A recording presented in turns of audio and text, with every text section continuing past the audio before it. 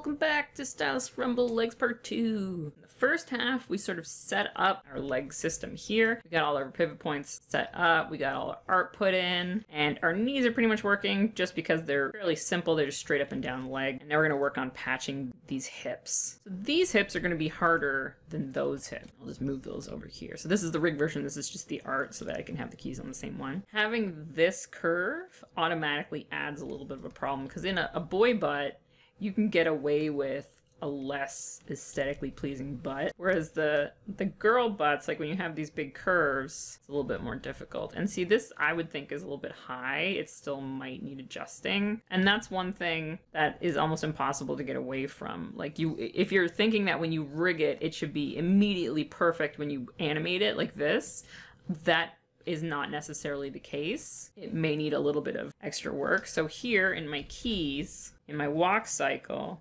you can see that for the most part, my keys are just on the main action. So I've got my key here, my key there, and I don't have a lot of keys in between except for specific instances. So here the hips needed a little bit more guidance than just auto tweening. I may have needed to skew it into place or just like patched up these little seams, but it won't necessarily get a clean look just automatic. Of course, the simpler the character, the less extra work there is to get it working as you would want it to. So don't feel like you're striving for absolute perfection, because it's really, I don't think it's possible. In order to get it to be perfect, I think you'd have to add way more pieces that's feasible to still be like functional. One of the first things I want to get working is when the top leg is in the front like this, I want it to go over that fork, but I don't necessarily want to bring this leg way to the front, like, because if I bring it way to the front, we're gonna have a bigger patching problem in the long run. So what I'm gonna do instead is add a little overlay, and I've already got the overlay here. So the lower leg and the upper leg each have an overlay that's going ahead of anything I think should be going behind. And then the leg itself is going into the back. So the leg is behind all of this pelvis stuff.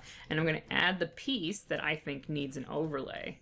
So here I'm going to go up until the fork, copy it, and paste that onto my overlay layer. Now when I bring this forward, it's going to cut the fork. In this instance, when I pull it forward, it's not quite doing what I need it to do. And if this is a homebrew design, I might just decide that I want my fork to go over like this. Because I've rigged and designed this character myself, I can move that over and it's going to be a little bit cleaner when it rotates. Extend this overlay, that's a solution, and it'll look okay. That's what I did on this one. Because of the shape of this leg, I was able to do that and it cleaned up the fork no problem. This one doesn't want to seem to work in the same way. So we may actually need to have a drawing substitution to go over this. Alternatively, so if you're designing a character for a Toonboom rig, and that's something you might want to keep in mind for your 3/4 view, is that if you have this fork line up at this line, it's going to be a little bit easier to patch. If we get designer art and the fork is closer over to this way and we can't just simply put an overlay in, we might actually need to use drawing substitutions there. The leg can get a little bit longer, or we could put in an animatable patch.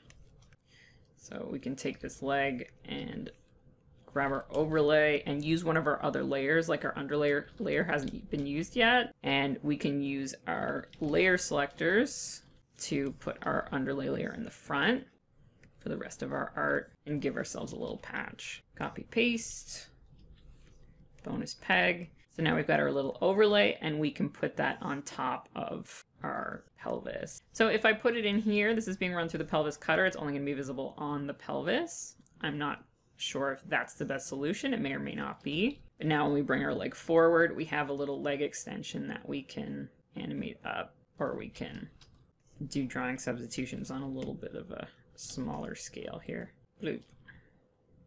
So now we have a little bit of an overlay available if it's needed. And then if we don't need it, we pull it back down and it's not visible.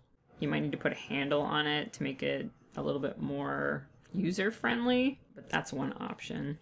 Another simple option is just when the leg comes forward like this, you may even just want to bring your pelvis to go with it a little bit, kind of shimmy it around so that when the leg comes forward, you're bringing the fork around with the leg. So here in my character's walk cycle, you can see that the fork is being skewed a little bit, just so that it gives the illusion that the hips are turning, and it gives a little bit more life to it. This belt is super flat, so it makes the pelvis look really flat. If you threw a deformer in there, you could get some like rounder looking shapes out of it without having to do any drawing substitutions. If you're looking to get a real 3D look out of a 2D show, which is very common nowadays. Here, because this leg is a little bit wider, this pelvis, I might actually just pop this bum onto 2 pieces. I'm gonna go into my drawing view, and I'm gonna put my left butt cheek on the line, and my right butt cheek, I'm gonna pop that over onto my color. And go through all my views and make sure that these are working.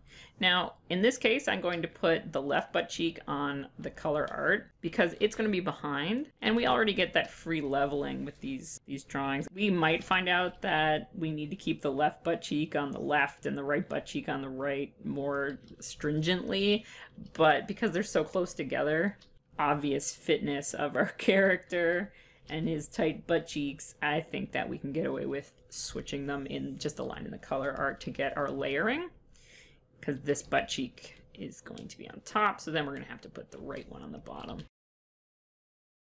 And so you want to draw behind your butt cheek so that you've got extra cheek in there. And I'm going to copy paste and give this one, I'm going to keep as my master peg, and then I'm going to give each of these another one. Now I have to put a new one here, boop, and a new one there, plug them in, and then grab my layer selectors, line and color, boop, and have this guy be the line in the front and the color in the back. And then of course we need butt pivot points. Boop, there we go. So now if we get a weird situation like this where our leg is sticking out a little farther than we want, and we can manipulate our butt cheek, clean that up, or we could of course bring this in a little bit or adjust our pivot point if we want it to look a certain way. But now we have enough customizable butt area that we could clean a lot of these up just by do a little butt skew here. Or if this leg needs to go back the other way, we can grab our top butt cheek and bring it forward on our Z axis. Boop. So now we have this customizable little cheek, and we could, if we wanted to, add drawing substitution and make sure that we're getting our perspective on there. If our leg needs to come back like this, add a little cheek in there. So now our butt cheek's getting obscured here because we've got an overlay on this leg, so we just go back to our other drawing substitution that doesn't have an overlay. Make sure that those are working out okay. And now this leg, of course, will need the same thing, so Alt-Shift-D to get another drawing substitution. And then make sure that when you create a drawing substitution, it'll kind of extend the exposure along there. So make sure that you've gone back to the leg that you absolutely want over here. Light table. Cut. Oop, copy. And paste. Now this leg is going to go ahead of this fork. No problem. And this looks okay. Oop, so I might want to clean up that seam. So the good thing about these deformer pelvises, or when you're doing like full sequential stuff, you might not need to skew as much to get stuff into place. Well, I mean, you have like an unlimited amount of adjustableness for getting these seams to be perfect in each frame. Here, we're going to need the drawing substitution leg there. See how that works. So this side leg might need another drawing substitution that has a higher overlay, so I'm going to give that one a new substitution. And this part of rigging is really just guess and check. So I want my overlay to go right up to the fork here. I'm going to copy and paste that on my overlay layer. And as simple as that, because I have it pre-made, the front is already looking a little bit better. And the back, we need to shave a bunch off. Bloop. So we need one in the front, but not necessarily in the back. That's okay. Our patches don't need to be even. Alright, so our butt might need some help here. I've got the line and the color art used, so I'm going to use the underlay, and I'm going to give this a line. And I only need this on my side views. I may decide that I want to change the entire shape of this pelvis, but let's just give it a try for now. So let me grab an underlay, Add to the pelvis. And I want it to go between the leg and the pelvis. Here's where my leg connects, and here's my pelvis display. And so if we put it here, it should be visible. So obviously our guy wasn't animated into place to support this just yet, but we can animate it now and just get it looking like we want. And this is why you might need to actually change the pelvis a little bit more substantially. So here, our pelvis. We might just be able to get away with the line. We have to be a little bit more careful when we set up these envelope deformers. Ooh, don't be lazy like me or you'll get a mess. DDD. And now that overlay, we only want to show when the leg isn't there, so I'm going to just put a cutter on it. Okay, so now our pelvis is a little bit more showing here, but that's not going to affect our other views. It's only in that one view it's going to change. And of course, because this has a deformer on it, if they want to line this up a little bit more carefully, that's an option. And the other side, you do the exact same thing. When we pull this forward, we can't say that both of these legs are cutting this line, or it won't show up ever. So what we have to do on the other side is I'm going to use, instead of the underlay, we still have our overlay available. And I'm going to use an overlay selector. Boop. So here's the underlay we created for the other side, and here's our overlay, and we're going to plug it into the same space. And we can use a little comp, sort that out. And now use our other leg. Now add another cutter.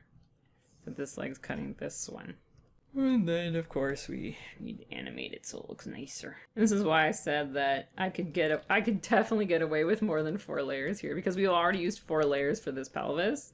So if we need any more layers, what's this guy doing? Because if we need anything else to add here, there's nothing left in the tank, you guys. We've completely run out of spaces. So you can take a look at our lady leg. Okay, so this leg is set up in the same way. I pull it forward, and I have to pull this in a little bit, just because the size difference between this pelvis is a little bit too serious to get totally automated. But you can see with a little bit of tweaking, like here, it might need just little sort of stuff like that, then this is working pretty well. So that's looking okay. And then if these legs need to be reversed so that this leg is in the front, you just change the drawing substitutions so that your nub is in the back. And now this leg is coming forward. And we can do a little bit of foreshortening. And your leg is now coming forward. So you may need drawing subs here from time to time, or you might need subs to get this working a little bit differently. But overall, it's a decent sort of a setup. And the way we test our legs is to just space these keys out.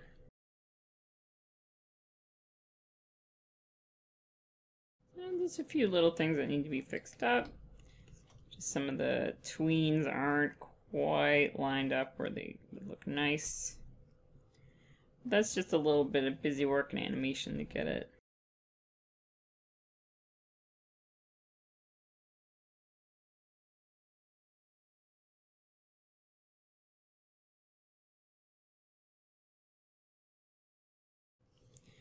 Here we go. Sort of leg situation. So this was painful to make. I don't know if I can make this more streamlined, this sort of series. It's just a lot of guess and check, really. The more rigs you do, the more likely you are to guess sooner. So when possible, try and make good design choices if you're doing your own stuff. Like make sure that your fork is ahead of your leg so that you can rotate and have like a sensible overlay here. Because if this was designed like that, then this is automatically going to be a much bigger problem. You might need to put in a movable patch, or you'd have to put in a deformer there so that you can adjust the way this line connects here, or move this a lot more. Like, it's going to be more tedious trying to find a way to make that look nice without adding a lot of drawings, because nowadays that's kind of what rigs go for. The least amount of drawings possible. So you just want everybody to animate as fast as possible. But I don't think there's a way to do this perfectly. There might be someone out there might be looking at this and thinking, oh my god, that's the worst thing I've ever seen. Why don't you do it this way better way? But each pelvis is going to be very unique to itself. You might have 2 or 3 characters on a show with different pants. They need different treatments. If you don't have a zip at all, I mean, that immediately causes less problems, because where this comes out is not a factor anymore, because you can use an overlay to get it on top of your fork, and that's not really a problem compared to a zip. Like, just adding this zipper automatically causes more problems. Whee! Where you going, zipper? That's a crazy place. Things like pockets, butt cheeks adds a layer of complexity that can potentially cause you problems. So I think the moral of the story is to use those circles as best you can to try and help find the pivot points early on, and then animate your stuff into place. And then once you've got everything worked, you can work on the patches in here. I don't know if this was helpful at all. I hope it was. But I gotta go, because my boy just woke up from his nap. So thanks for dropping by. Like, share, subscribe, and I'll see you in the next video. Hopefully, if you're not completely turned off by the legs.